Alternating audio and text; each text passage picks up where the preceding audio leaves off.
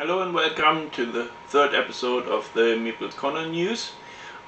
This week we have a lot of new games we have to go through, but first I want to quickly remind you that yesterday the Spiel Digital started. That's the online event that's replacing the Spiel board game show in Germany, which couldn't take place this year because of the COVID restrictions. So if you want to have a look at all the shiny new games, you can go on the website, the link is in the description, and join a lot of the events and demo sessions for all the new games, and see if you find something that you're interested in. And the second interesting event going on at the moment is the Steam Tabletop event, and that's event especially for video games based on board games or emulating the board game experience as a video game. And there's a lot of live streams. There was one with a Wingspan designer where you could play or watch them play Wingspan and talking about the design of the game. So there's lots of events going on until Sunday. If you're interested, have a look on the event schedule on the Steam website. It's quite interesting at the moment with all the online gaming going on. And before we come to the new games, a quick look at what is happening at the shop this week. The major new feature I added to the website are the gift cards. Now you can buy gift cards on the website which get emailed as a code, and you can use the code during checkout to redeem the gift card. And you can either send the gift card to yourself if you want to use it later, or you can send it together with a short message to someone else. And we also have gift cards available here in the shop, which you can even buy online if you want to make a gift to someone local who can redeem the card in the shop. These are the two new things in the shop, and now to the new games we have received this week. The start is a Kickstarter from last year we finally received, is the Ivari Deluxe Edition from Thundergriff. That's the publisher behind Tang Garden. Has the same nice artwork and components.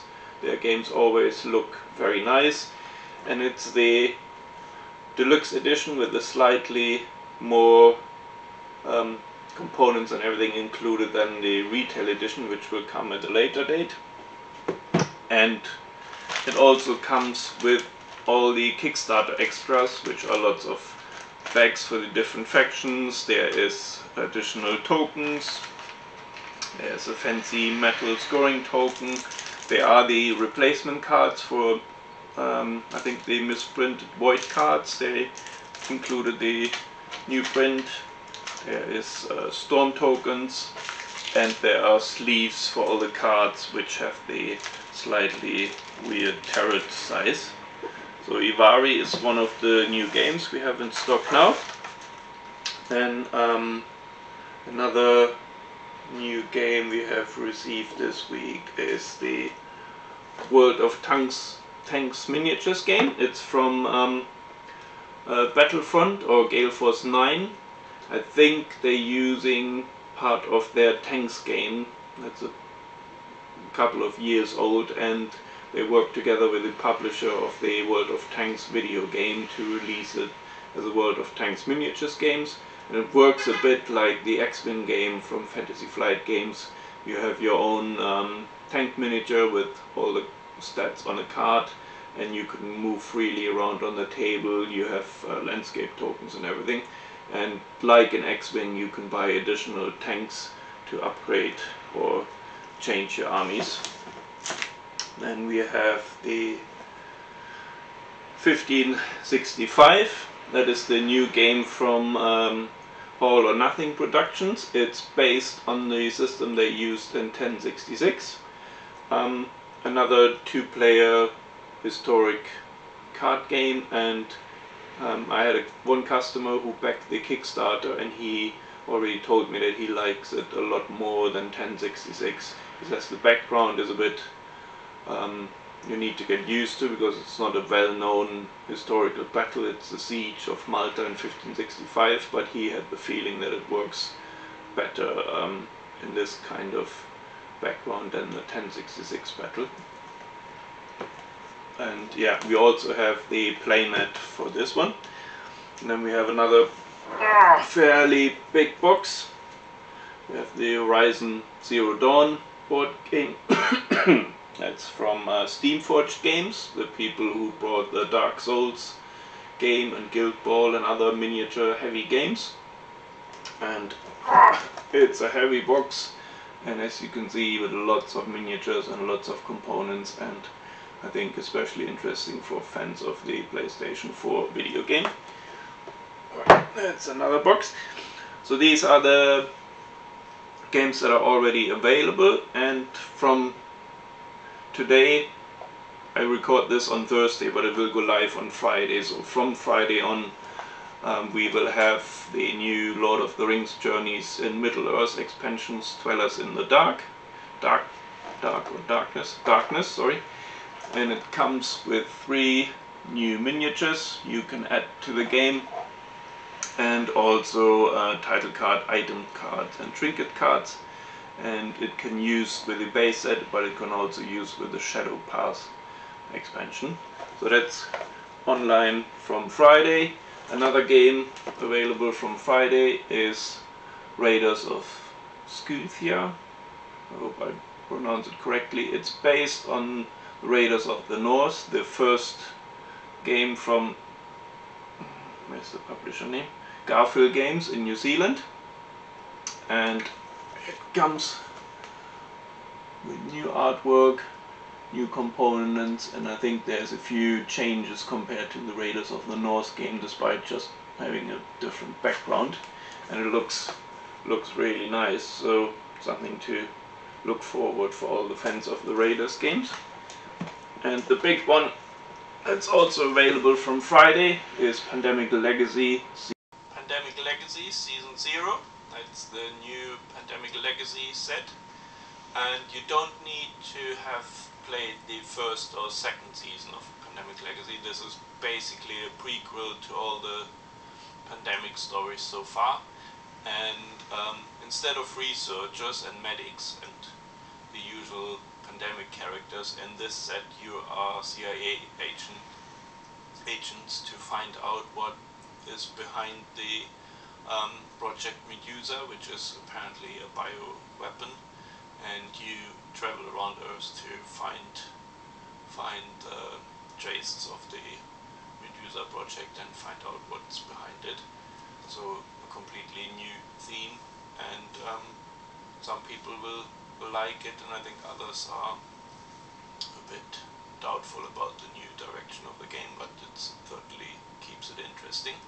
So that's available from today, Friday, but unfortunately we sold out all our copies to pre-orders. I have until Monday to see if most of my pre-order customers will take their copies, so maybe there will be some cancellations, and if you're still looking for a copy, just come back on Monday and check on the website if we have copies left from the cancellations. It's Pandemic Legacy, the last of the new releases. And we're going to the restocks we had this week. The first one is Watergate, the 2-player game from Matthias Kramer. That's back in stock. Every time we have stock, it's very popular. And this time it comes with a Change in History promo card. This comes for free with every copy of Watergate. And next restock is the very popular Bonfire, the new Stefan Feld game from Pegasus.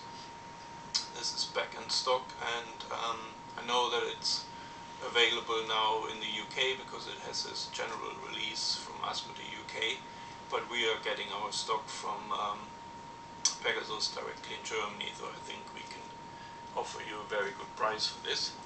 Then we have 1066, the game I talked about when I mentioned 1565. It's the first All or Nothing production card game that got released a couple of years ago. It's very popular, it has amazing artwork, and it's a really good two-player game. And yeah, depending on what history background you like, this is the Battle of Hastings. You have 2 games to choose from now.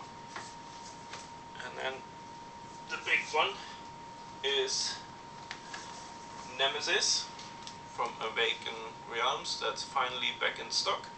That's the big box alien style board game. Very popular, and it's not just a big box of miniatures, it's actually a very good game, so I can recommend it. Have a quick look at all the nice stuff that's inside. And that's back in stock, and we have a few copies still left. So if you haven't had a chance to get this game yet, now you can buy it on our website. These are the restocks for this week. Now we can look ahead to next week, and for next week we have finally confirmation that the Harry Potter Hogwarts Battle expansion Charms and Potions is coming to the UK. So after a delay of a few weeks, it's finally here, and that should arrive on Tuesday. So pre-order payment emails will go out on Monday, I think. And the next game that's coming in for next week and has been confirmed is the 2nd edition of The King is Dead from Osprey and Per Sylvester. I've posted, or I'm not sure if I already have, but I can post some pictures in the blog to show you what the difference is between the 2 editions. Its artwork has changed, the style and layout of the map, the board has changed, so there are some photos available, and I can post them on Monday on our blog site so you can have a closer look. And Tammany Hall, the 2020 edition or print run, is also coming in next week. And the last one that's coming at the end of the week, official release date is Friday the 30th, is the Tapestry expansion Plans and Ploys. For everyone who looks to add new bits and bobs to his Tapestry game, this looks very interesting. Coming in Friday, so I think I will send out the payment emails on Thursday. And these are the 4 new games confirmed for next week. There could be some more additions now with Essen going on, so maybe I'll hear a few more bits over the weekend. If there's any new games coming in, I will post an update on Monday. Then looking ahead to the pre-orders, we keep adding pre-orders to the website, and there's 3 interesting looking ones. There's the big Clash of Cultures Monumental Edition. That's basically the big box edition of Clash of Cultures. That has been delayed quite a lot because I think there were some production issues, but now it has been confirmed for May. And unfortunately it also has a new higher price, so it's up on the website now. If you're still interested, have a look at it. It's confirmed for May. And the second Project L is the second pre-order we've added. That's a tile matching puzzle game that is quite a good hype last week, because I think there were some YouTube videos going public and also a lot of people talking about it on Board Game Geek. It looks very interesting. If puzzle games and tile matching is your kind of style, have a look at it. And then for February we have a new card game from Renegade. It's the Vampire the Masquerade Rivals expendable card game, and I think it's not a trading card game like Magic where you buy random boosters. It's more in the style of the Fantasy Flight game LCGs where you buy fixed expansion packs. That's starting in February with the base set, and then I think, like with all these games, there is monthly expansions planned. So that's based on Vampire the Masquerade, a very popular role-playing game, and there's also 2 board games coming in the Vampire universe, so seems to be a good year for Vampire. these are the 3 pre-orders. That's all for... Oh, and with all the pre-orders, I forgot to mention it last week, we never take your payment straight away when you place a pre-order. You can always choose the pre-order payment option during checkout, which means that we will contact you for the payment once stock is here, so you don't have to pay in and wait for sometimes months to get your game. Yeah, so next time you place a pre-order, have a look. It's called pre-order payment option and it's during the checkout. So these are the pre-orders, and I think that's all for this week, so see you next week. Bye!